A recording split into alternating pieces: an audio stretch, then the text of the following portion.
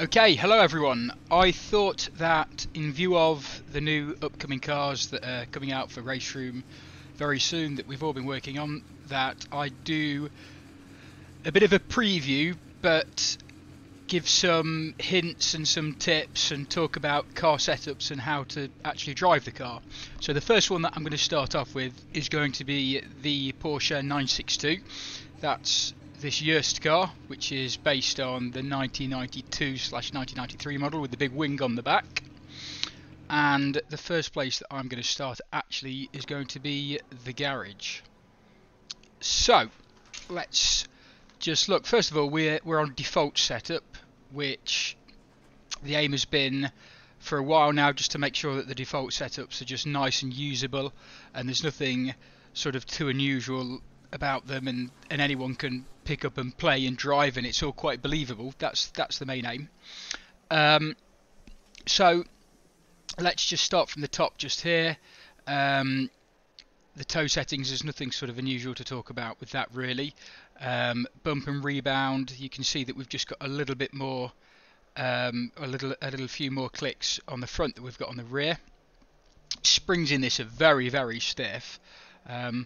It's got actually quite a spring range, but we'll keep it at default. Now remember, when you're looking at spring ranges, you can't compare front and rear because the lever ratios and the way that the dampers are mounted are completely different front and rear, so you've just got to take them as two completely separate entities. The camber, these cars don't tend to run very much camber because the tyres are really stiff, so they actually like to be set pretty upright. But the camber that we've got on there is giving it pretty much optimum camber in the middle of most turns. It's sort of thereabouts. It's not something that you're ever going to get absolutely perfect. It's always a bit of a compromise. Usually you have a little bit less camber on the rear because it helps traction, a little bit more camber on the front because the front of the car tends to just actually need a little bit more camber just to help the tyre bite. Now we get to some stuff that's a bit more interesting. We've got the ride height adjustments in this, and if we go absolutely to the very lowest, we got 3.5 centimeters and 5.7 centimeters ride height. That's something that's really important to be playing with on these cars because they're full-on ground effects cars. So what that means is that the underbody of the car is actually sucking the car down to the ground as you drive along. And you can really do quite a lot to alter the balance of the car, and you can get it completely wrong, or you can sort of tune a little bit more front balance or a little bit more rear balance depending on exactly what it is that you do with these. So if you wanted to have a little bit more grip at high speed at the front, for example, you drop the front end down. But you've got to be really careful doing this because once the car gets to a certain point and the car starts to bottom out and gets too low, you can hear it scraping the ground, but effectively that blocks off the diffuser, so your downforce is a fraction of what it would be when it wasn't doing that. So what you've got to watch out for all the time is that you're never bottoming the car out.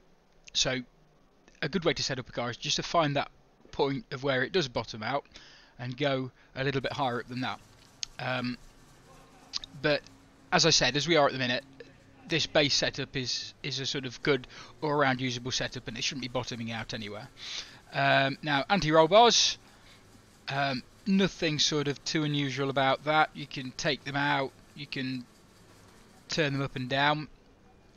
You know, we just use the anti-roll bars to tune the handling of the car in the middle of the corner. We do other things to tune the handling on the way in and the way out, but mainly the anti-roll bar is just for the mid-turn stuff. So stiffer anti-roll bar makes the tyre sort of work in a different condition, so it gives it less grip. So if you wanted to have a little bit of a rear end that wanted to rotate a bit better mid-turn, then you stiffen up the rear anti-roll bar. Okay, now the next thing that we've got that's nice to look at is we've got a couple of tyre compounds that come with this. Now the way that we've set up the tyre compounds with this is the soft tyre really is a 25-minute, half an hour tyre, and after that it is completely shot. So it's a sort of short race, sprint race, qualifying type tyre. And then if you're doing longer distance races, you've got your hard tyre that that's going to be the one that you're going to be using most of the time. And the time difference between the two is quite a lot, actually. Really, we're generally sort of 1 to 2.5 seconds a lap between the hard and the soft tyre. Now you'll notice just here that you've got something new. We've got tyre pressures. Just be careful when you're using these tyre pressures, because all the left hand column are for the front and all the right hand column are for the rear. You're not looking at the car from above and thinking that's front left and that's front right. It's not. That's front and that's rear. So just be really clear of that, otherwise you'll have some very strange results. Okay, so moving on to the next thing, we've got some more aerodynamic settings. So what we've done here is we've got 3 clicks on the front splitter, and we can go up to 30 degrees or down to 10 degrees on the rear wing. Now the way that that's working is, by default, we've got the car's at its most aerodynamic efficient. So if we add more wing on or take a little bit off, it actually becomes aerodynamically less efficient. So in other words, it's making more drag for the amount of downforce that it's got as a ratio. So what we've actually got in effect, the way that this has been done with 3 clicks on the front, is you have got quite a big difference between each of the 3 clicks. The mid one is just a sort of medium downforce, you know, as you might have guessed already from what I've said about the other setup parameters.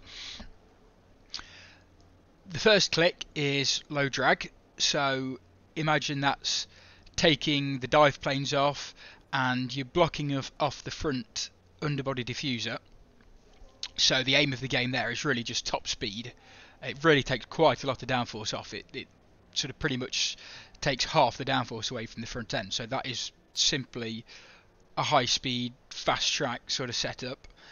Really makes a big difference. And you've got this third click here, the highest setting, and that's the complete opposite. So that is for absolute maximum downforce. Drag isn't a consideration. The top speed is really sort of quite harmed compared to click 1, but you gain so much more downforce. That's the trade-off you got to decide on.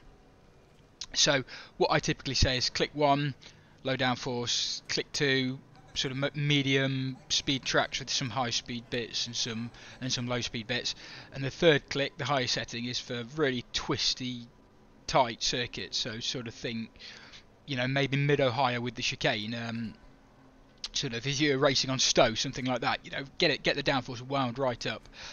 Actually, I find that the high downforce works really well here at Most. So what I will do is I'll turn up the rear wing as well to balance it.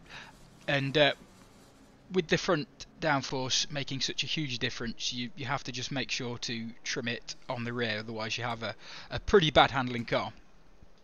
Now brake pressure, brake bias, nothing sort of too much to say about that. There isn't too much of a difference between front and rear because the car's quite stiffly sprung, so it can actually handle quite a bit of brake pressure on the rear.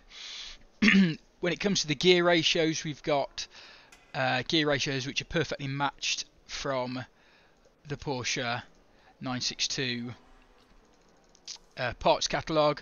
So we've got a few different options for each gear. You can see we can go a few clicks each way with each one, but I should just keep it by default now. Yep, I'll definitely keep it by default now. That's going to be too short for here. Fuel, I've got that locked off because I'm actually running without fuel usage on. And then when it comes to the differential, this is an important thing to mention. So you will probably read, if you're into it, that Porsche 962s came with a spool differential, so that means it didn't have a differential. In effect, it was locked. There could be no speed difference between the left and the right rear wheel. That's not the case with this car. It was a development that was later on in its life cycle, and it had a proper limited slip differential in it, and we can have some pretty fine adjustments here.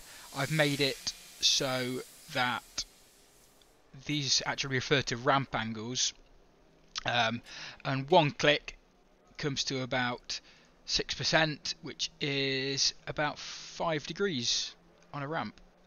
So there you go. And then you've got your preload here, which is pretty damn high, but it wants to be because it keeps it nice and stable at high speed. And if you try to cure that low speed understeer, it ends up a bit of a pig at high speed, so don't do that. And then when you get to the steering settings, the steering ratio is sort of GT3-ish. That's about how it was. And with that set up like that, I shall go for a drive. Let's get into the cockpit view. Just have a little bit of a look around with the mouse. You can see the Porsche, we can't quite see it here, the silver thing right in the middle. That's actually the key, so it's one of the very last race cars, purpose-built race cars, that actually came with a key. Okay, so let's drive. I'll keep the input monitor on so you can see just how things go. Oh, nearly stalled. Right, okay, so first of all, it is pretty fearsome on the throttle response with the turbo lag. You can hear that there. Plenty of turbo chatter and whatnot. Okay, so we'll just take it for a few laps of Most. So, things to be aware of in this are that it uses a synchromesh gearbox. It's not a dog box, so what that means is that you just have to take your time a little bit with the gear changes. It's not so much of a fan of just a lift for a gear change. I mean, you can do it, but if you do it too quickly, you've got quite a high chance of not engaging the next gear, which is pretty disastrous. Okay, so let's get down to business a bit. Now remember, I've got the high downforce set on. We'll just do a few laps of this place. So it's worth mentioning that because the car is so stiffly sprung, you have to be quite selective in which curbs that you tackle. Yeah, the steering is quite nice. Make sure to blip on the down changes as well, otherwise it's quite easy to lock the rear, and because it's so stiffly sprung, it's not particularly forgiving. Okay, let's go for a half decent lap. And there's my brake marker. So yeah, we'll just be really careful around the curbs at low speed. And on the way out the turns. That second gear, you can hear it takes a little bit of a while to actually get the turbo to spool up. So down to second through this. Now the thing that I think is a bit deceiving about this as a car and the noise it makes, it's actually still got quite a lot of torque even when it's off boost. So it's sort of tempting to drive it like a single seater or like a modern car and try to rev it all the time, but when you get to sections like this next one right here, you can actually let the revs drop surprisingly low when you're actually really on it, and it will pick up quite nicely for you.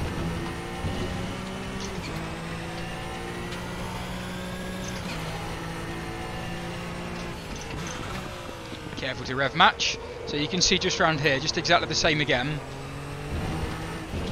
And when you get sort of in the groove of it and you can anticipate exactly when the turbo spools up, you can just time it quite nicely so it comes on boost just at the right moment, just as you want it.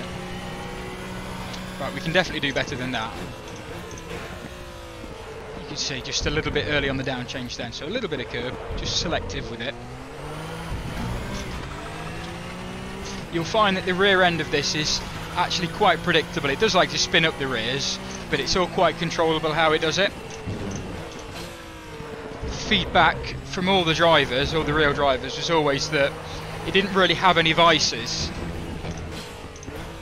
It would always just sort of do what you wanted. It was pliable.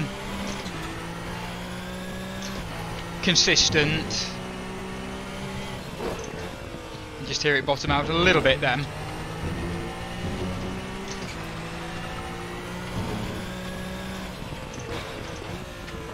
Let's try second just to see what happens. Look, you can see you kind of could almost earn with being up a gear already.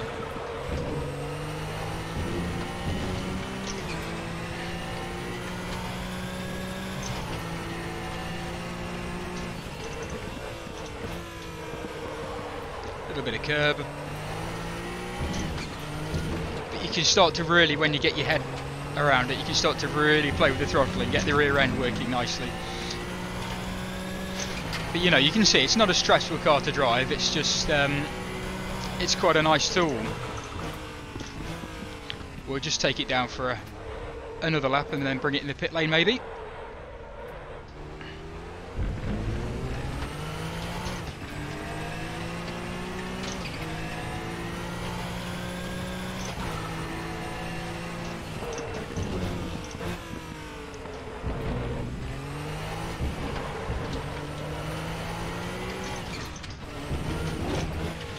Nearly got the wrong gear. Whoops.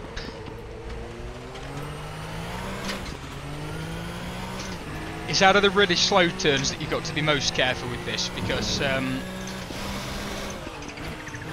you go, rush the gear change, because it can be quite understeery at low speed. You know, just sort of lets you know that that's about as fast as you're ever going to do it.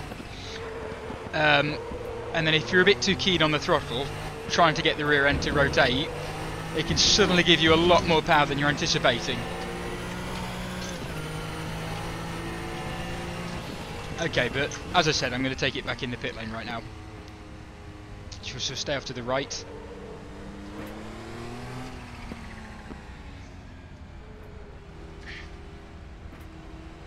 And there we go, back in the pit lane. So, ladies and gentlemen, that is the Porsche 962 for RaceRoom.